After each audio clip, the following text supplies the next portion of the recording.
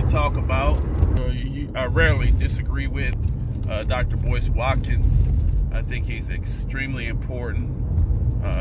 He's right most of the time, for the most part, in my opinion.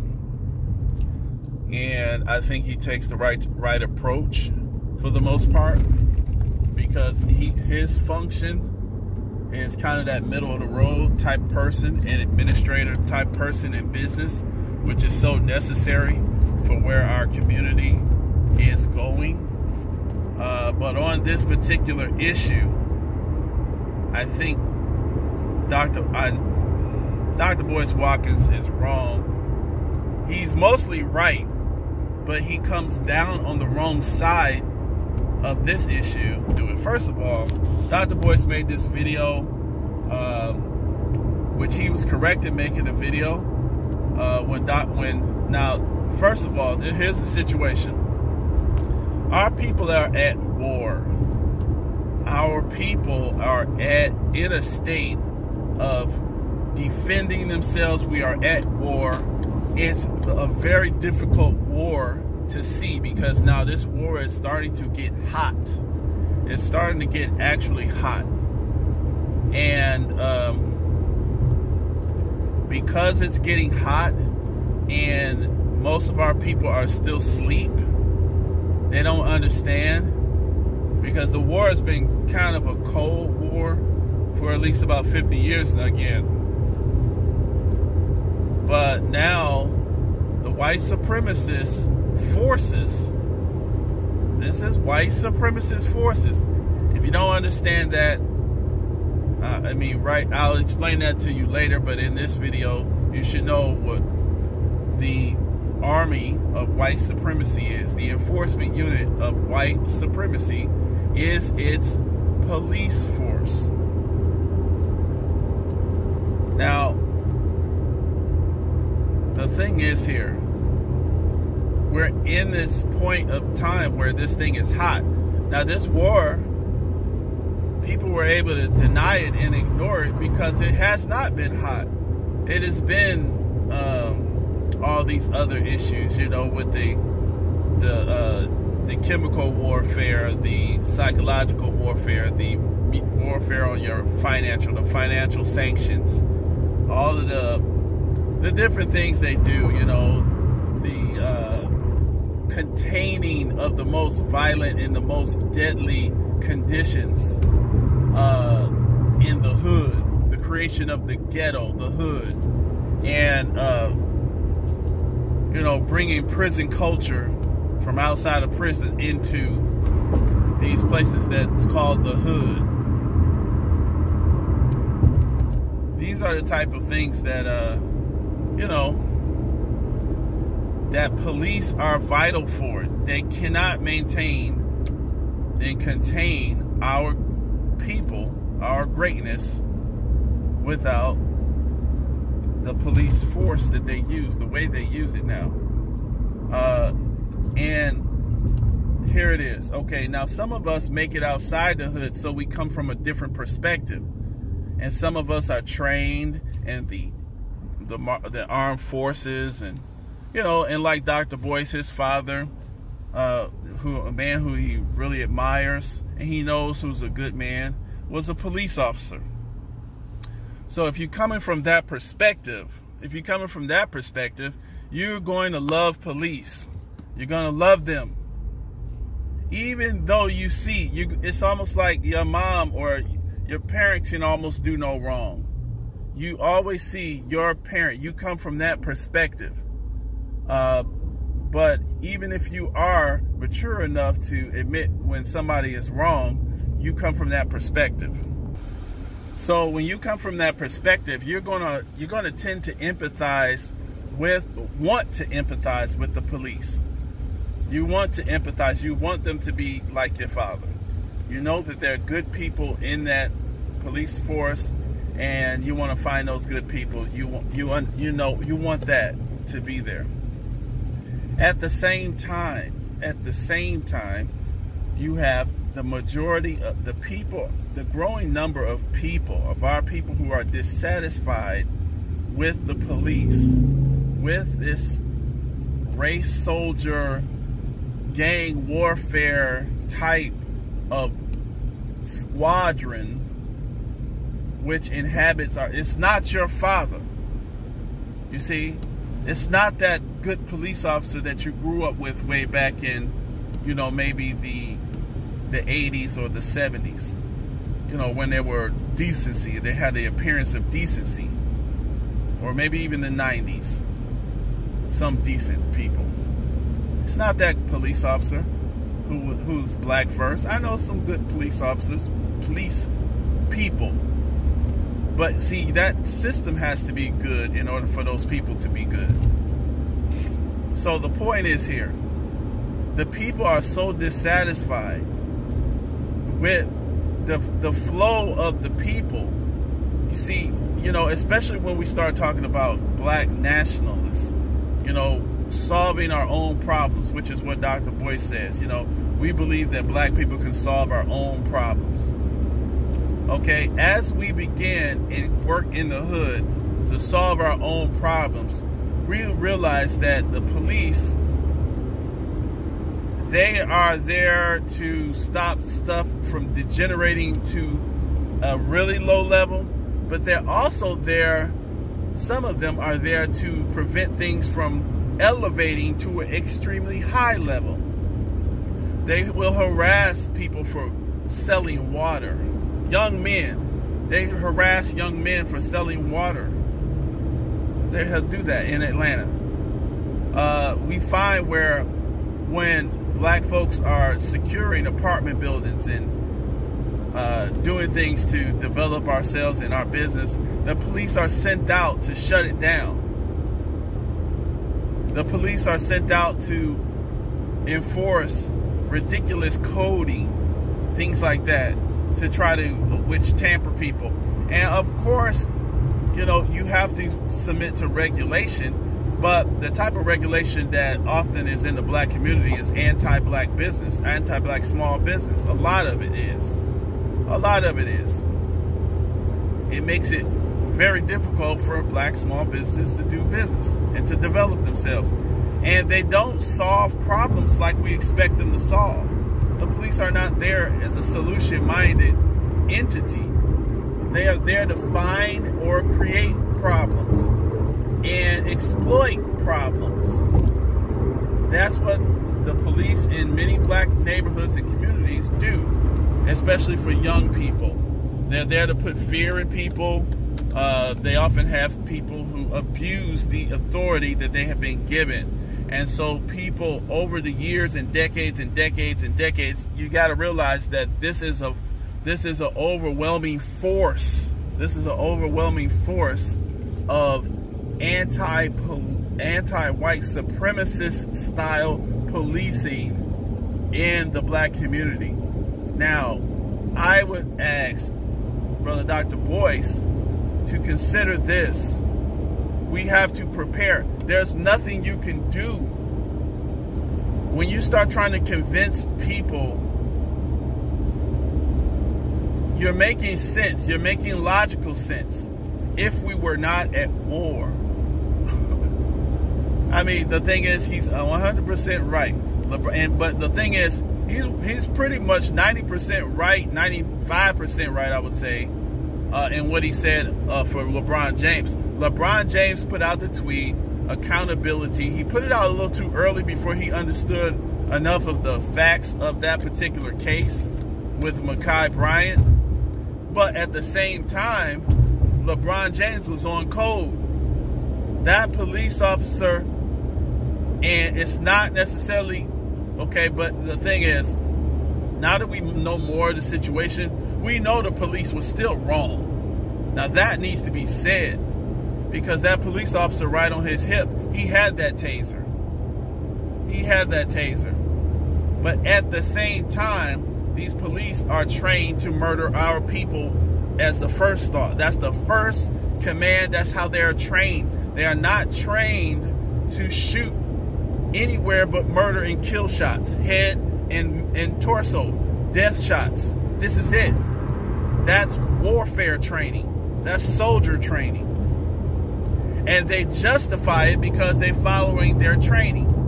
So that individual officer may not have been, we may not be able to demonize that individual officer, but the police as a whole, the murderous police as a whole, you have to condemn them for that training.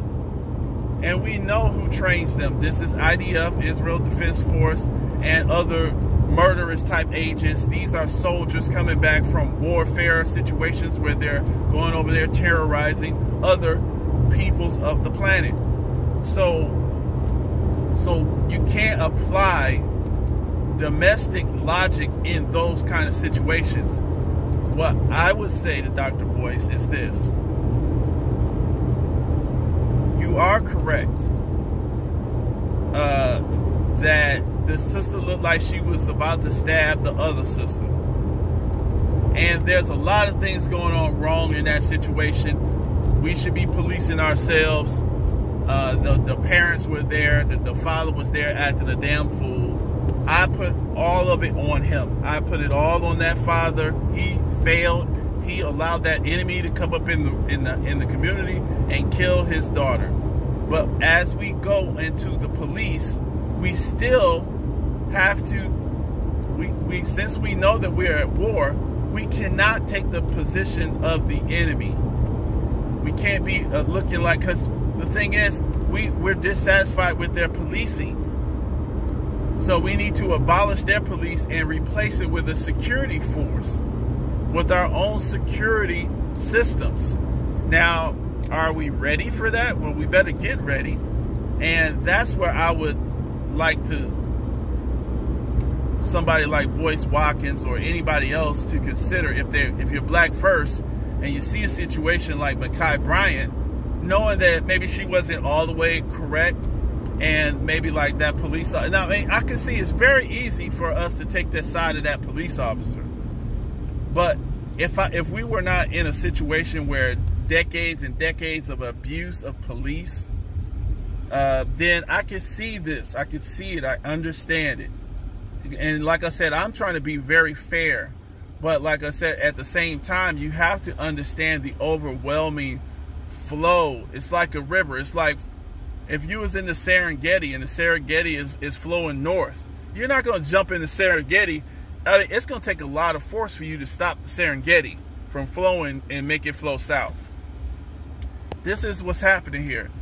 This is coming from decades and decades of police abuse in black communities. If it's not your perspective that the police has abused you, I understand that's not your perspective because you come from a situation where you don't see the police as abusers. But I just need you to understand that there are so many instances that police have abused so many people that you're getting this overwhelming force. So when LeBron James criticized and said accountability, okay, I think the tweet was perfectly correct, and I wouldn't have took it down, because the thing is, I could say that tweet represented, even though that tweet would represent the accountability of that police force for training, for sending trained killers into our community instead of sending problem solvers who have the authority of force. The man have a taser right on his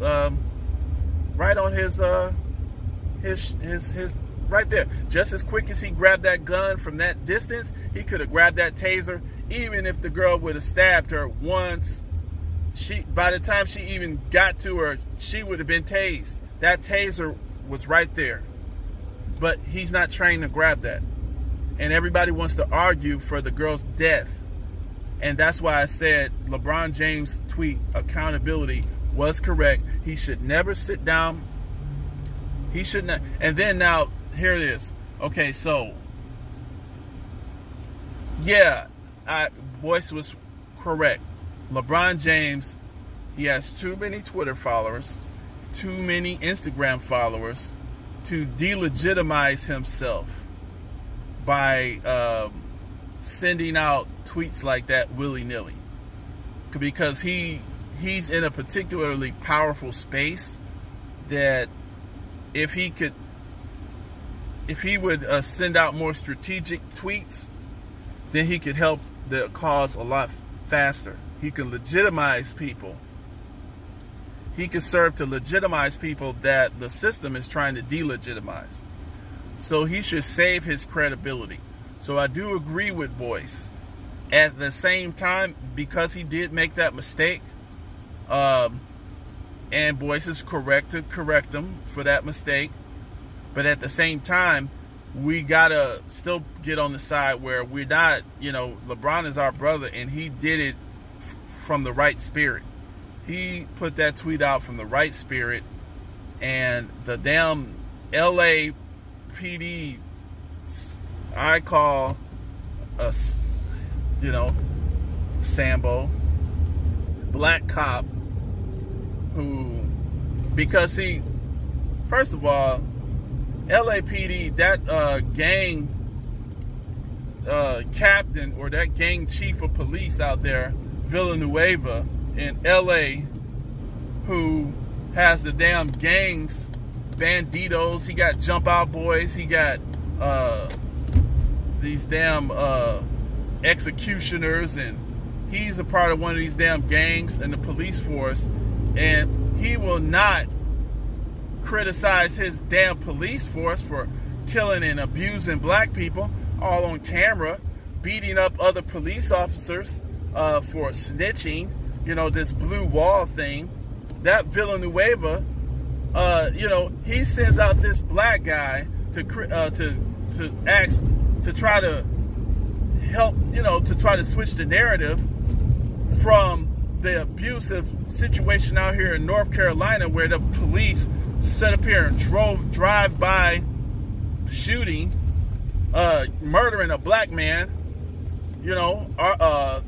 I forgot the man's name, Arthur Bryant or something like that. But the point is, you got a situation in North Carolina, you got George Floyd's murder on camera, you got situations in multiple cities where these police unions are sending out people to, and having these meetings, okay, probably with their little cops, because they want to put the public in their place as if we're slaves. This is, you can't do this. We're not going to have these people doing this. So these police, the people are not going to be satisfied with this type of policing. It's going to be abolished. Now, if, it may take a while for that. We don't know. But people are not satisfied with it. Each mistake these police make, and they will make more mistakes, they will murder more people. They will do this more and more. They can't help it. It's the nature of their system. Boyce was afraid that, we're going to have even more dangerous type of cops policing our communities, because the real good ones, because he said that we were brainwashed that all police are bad, and I understand that, and it is dangerous. It's going to get dangerous. I already know every day. And anybody could get killed. These police are nuts. The situation in Virginia tells you, even with a black soldier, these people are absolute goofballs. They're nuts, but they've been nuts. And the thing is, it has to be exposed. They have to delegitimize themselves. The police are delegitimizing themselves. LeBron James is on the right side. He should not sit down with that fool cop, unless I would tell, if I was LeBron, I would tell that cop, I was like, okay, I'll sit down with you if you bring your chief, Villanueva, and I'll bring Minister Farrakhan, or I'll bring Minister Tony out there in LA. We'll sit down together. How about that? Because, the thing is this. We can replace the police department in these communities. We have that ability.